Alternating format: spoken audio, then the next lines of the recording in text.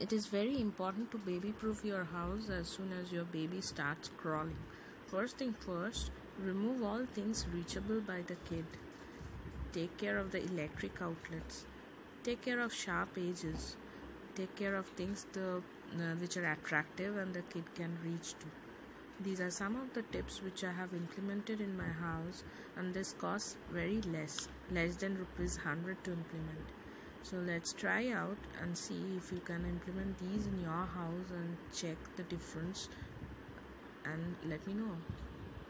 This type of cupboard which is of glass, and there is no lock for this cupboard. What I want to do is baby-proof it, so I'm using this type of clips which is easily available in the market, and attach it to the two sides of the doors and then baby-proof it using rubber bands.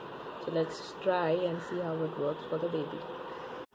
So a rubber band is fixed now, and even if the kid tries to open it, she won't be able to open. The course of baby proofing the house are these outlets.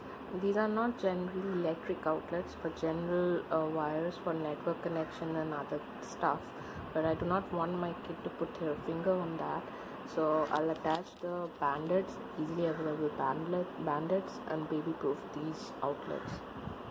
For the other stuffs like unused sockets, we can go get those from market, but these are not electric outlets, so I'm just baby proofing it with the bandits. So this is done now. Let's see after the baby puts her finger, she's able to do or not. Along with the sharp edges of the sofa, that was a problem. Another problem that cropped up was the baby was going in under the sofa and hit her head while getting out. So I had some simple solution for this. These are the bubble wraps which came with courier. I'm using those and sticking it inside the sofa, under the sofa, so that the baby doesn't get hurt. These are, I would say, no cost items already at home, and you can use this just to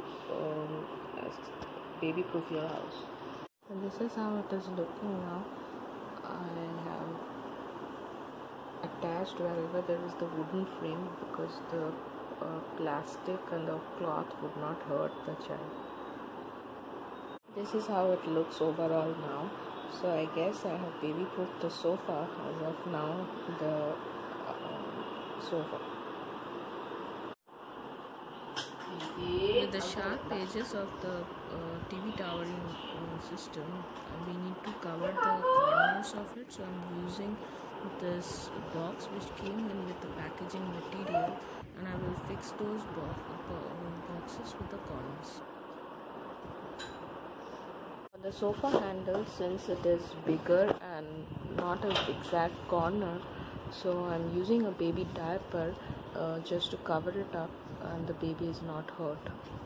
This is how it looks after the handle has been covered with a diaper. And this is another table for which I have done the same, and I have covered it with diapers. This is a shoe case for which also I have covered the edges, the corners with the box I had. So the living room is almost set with the one shoe case covered. The other shoe case I have covered only in the lower area because it is of height and the child cannot reach it. The TV towering system is also covered. So that's it. Thank you.